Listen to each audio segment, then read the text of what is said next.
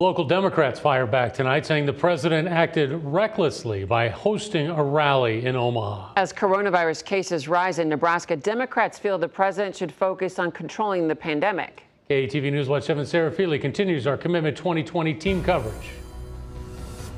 Democrats push back against the president's visit to Omaha. Donald Trump will be here today for essentially a super spreader rally. And we have seen all across the country when he holds these rallies that you see a spike in cases.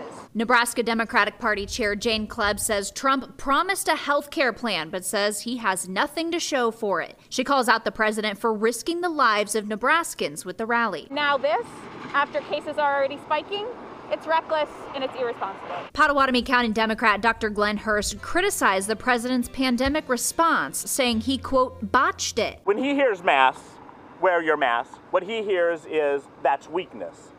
And what you and I hear is that service, that selflessness. Democrat Cara Eastman, in a closely watched race against Don Bacon, calls the rally unsafe. It just looks as if they are not taking this fight seriously and that they've abandoned fighting this pandemic. She says Nebraskans are ready for a change in Washington that's willing to fight for people, not just votes. Instead of focusing on COVID relief to individuals and small businesses and our public health infrastructure, they're choosing to risk even more lives in our district. And I believe that this shows that we need real change. She hopes people will take their frustrations to the polls. For some people who voted for Trump thinking they would see something different in Washington, D.C., that the swamp would be drained, I think they feel let down. In Omaha, Sarah Feely, KETV News Watch 7.